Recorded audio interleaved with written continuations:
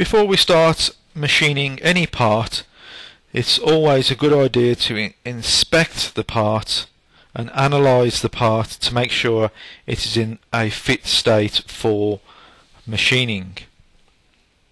Things we need to look out for are holes in the part, which may be ejector bin holes for example, which need to be capped with a tangential surface so that when the tool is machining in the region of the hole, it will run across where the hole was instead of diving down into the hole and potentially causing us problems with the machining.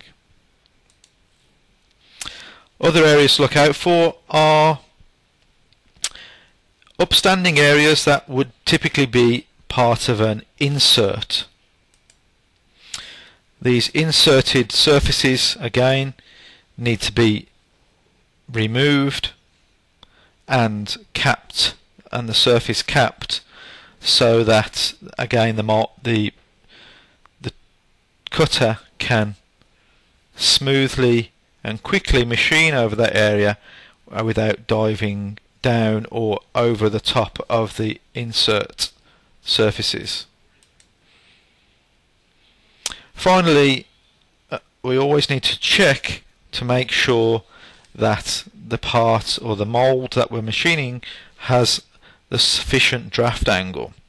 This is particularly important if, for example, we're machining a plastic injection mould which has a minimum draft angle requirement so that the part can easily be ejected from the mould without sticking. To do this, we can visually check by switching on the draft angle shading and looking for any red areas which would indicate insignificant draft angle.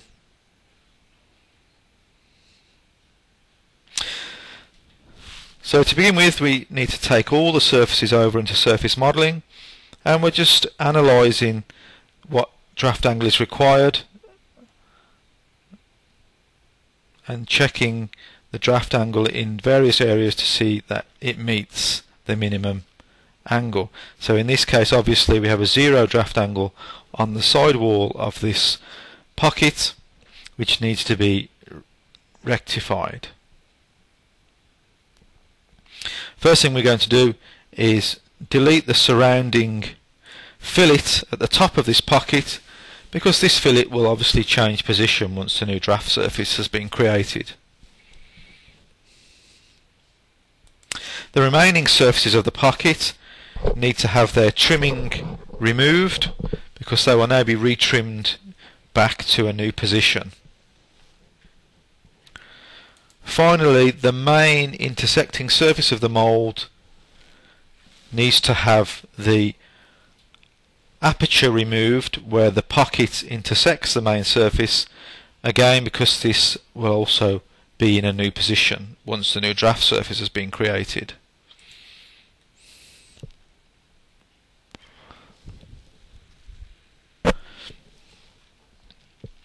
So to make it easier to see, we're going to flip the part over and we're going to recreate the new draft surface with the 5-degree angle. To do this, we're going to select the fillet surface at the bottom of the pocket and draft down onto the main mould surface. There we can see the new fillet surface in blue.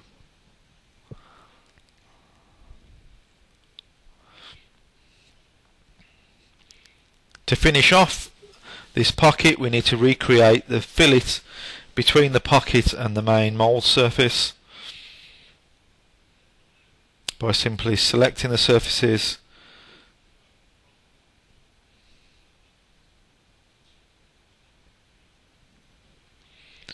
so there we have the new finished pocket with the draft angle rectified to have a minimum of 5 degrees.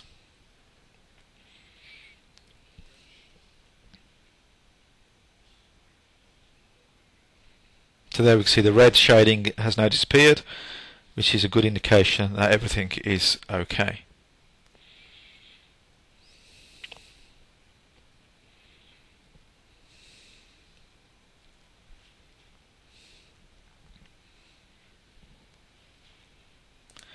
Here we can see another region that is shaded in red when we switch on the undercut shading, again indicating that there is not enough draft angle on this in this area.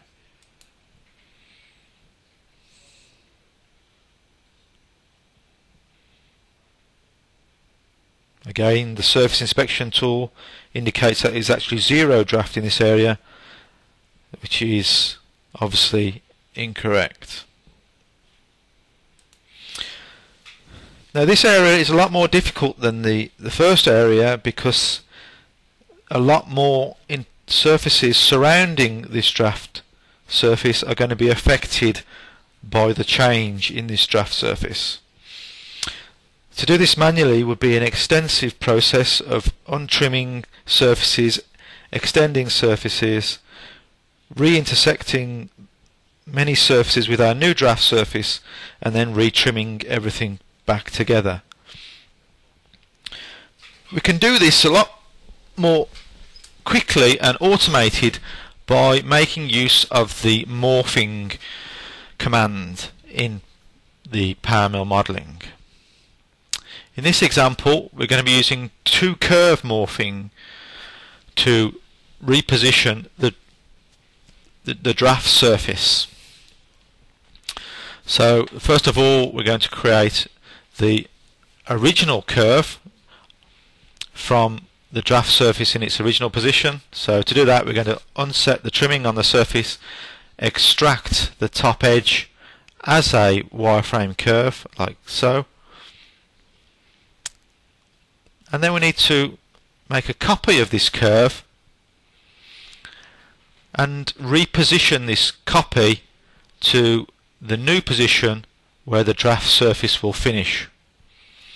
To do this, we're going to use what we call variable offset command, and we're going to offset the point at the center of the curve inwards by 0.5 millimeter and then blend back to the original curve position at the ends. So here we have our two curves, our original curve, okay, and our finish curve for the morphing.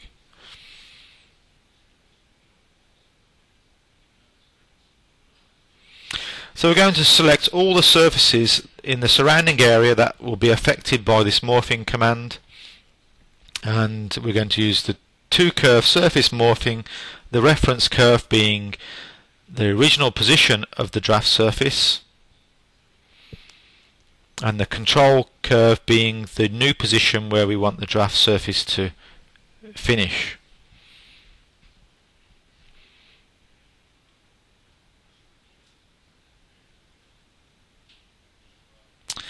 So now we're just going to switch on the undercut shading so we can see it update once we apply the morph command.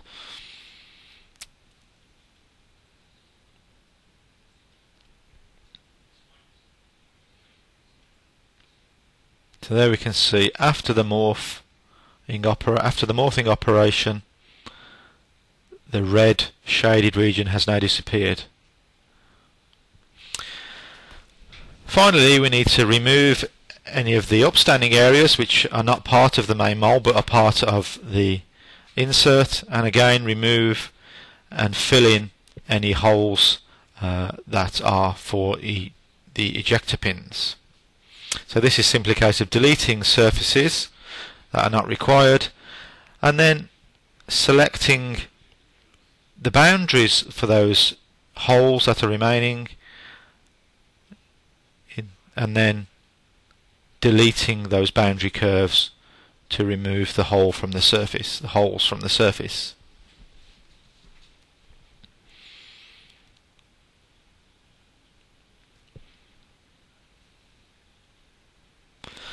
So now we have the part in a fit state for machining, we can go back into the main PowerMILL window and then machine as we wish. So now we are safe in the knowledge that when we machine this part, we're not going to be machining any surfaces that do not have enough draft angle, which could potentially scrap the part because we are machining more material off than we should if we do not have enough draft angle. And when it comes to finish machining the main surface of the mould, the fact that we have removed the upstands from any inserts and filled in any holes from ejector pins means that the tool can now run a lot quicker and a lot smoother over those regions, and obviously reduce the cycle time of the toolpath